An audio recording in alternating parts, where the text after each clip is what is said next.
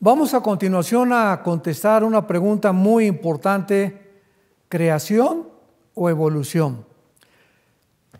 Hay tres preguntas que la ciencia jamás podrá respondernos, porque mediante la investigación científica y el estudio intelectual es imposible que podamos nosotros responder a estas preguntas que podemos encontrar en la Biblia.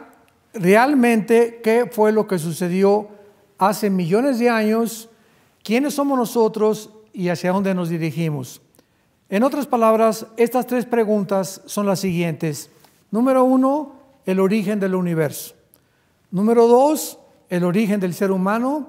Y número tres, el destino del ser humano.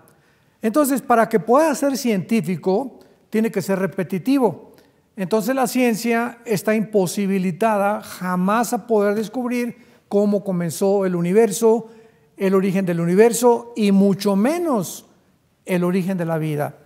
Entonces la ciencia pues también ha inventado, porque de alguna manera necesita dar respuestas al público, y de ahí salió la famosa teoría que actualmente se enseña en la mayor parte de las universidades del mundo, y que se llama la teoría de la evolución, o la evolución de una célula, o la creación que nació de una célula para dar lugar a especies más evolucionadas.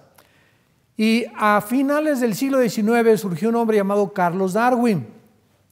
Este hombre, que era una persona que se especializaba en la investigación científica de los animales, se fue a las islas de los Galápagos, en el sur de México, casi cerca de Sudamérica, y ahí en los Galápagos comenzó a investigar por qué los pajaritos tenían un pico diferente a otro que era más grande, por qué había periquitos que se cruzaban entre ellos y sacaban un plumaje diferente a otros, y él lo atribuyó a la evolución.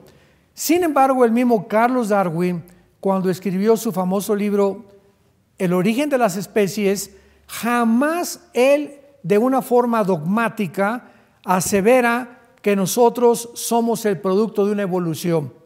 Más bien Darwin expuso, teorizó, especuló, filosofó acerca de que era posible que nosotros pudiéramos provenir de una sola célula. Sin embargo, cuando leemos este famoso libro, El origen de las especies, nos damos cuenta de que el lenguaje que él usa no es nada científico. Por ejemplo, él usa palabras o frases como quizá, no sé, no estoy seguro, a lo mejor, es posible, y de cualquier forma este lenguaje no es de carácter científico, es de carácter hipotético, filosófico, especulativo, etcétera, etcétera. Entonces comenzamos nosotros a ver en la Biblia que nos revela claramente que nosotros no provenimos de los animales.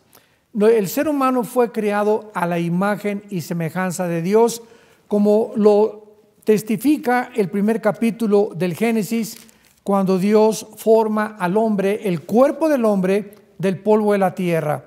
Dice Génesis 2, versículo 7, entonces Jehová Dios formó al hombre del polvo de la tierra y sopló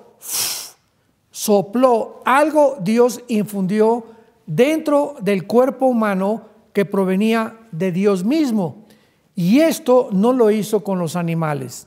Podríamos nosotros simplemente resumir que la diferencia entre los hombres y los animales tiene un abismo grandísimo. Los animales tienen alma. El alma es las emociones, los sentimientos, la voluntad. Los animales se alegran, los animales se entristecen, los animales sienten, pero los animales no tienen conciencia de un Dios, de un ser superior. No tienen conciencia que van a morir, no tienen conciencia que es la muerte, no tienen conciencia de la oración. Y el ser humano sí la tiene, porque Dios puso en el ser humano algo que los animales no tienen, que es el espíritu. Entonces nosotros somos un espíritu, tenemos un alma y vivimos dentro de un cuerpo.